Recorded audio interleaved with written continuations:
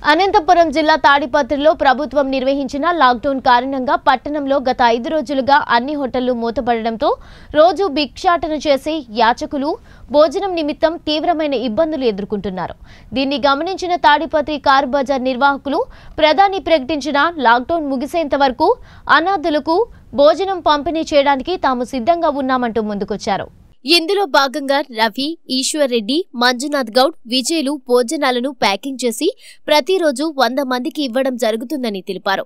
వీటిని శివాలయం, చింతల రాయని గుడి, బస్టాండ్, రైల్వే స్టేషన్ మొదలగు ప్రాంతాల్లో ఒక్కొక్కరికి భోజనం ప్యాకెట్, రసం, అరటిపండు, వాటర్ ప్యాకెట్స్ ఇస్తున్నామని వివరించారు. ఇందులో వారికి సహకారంగా చంద్ర, నారాయణ స్వామి తదితరులు పాల్గొన్నారు.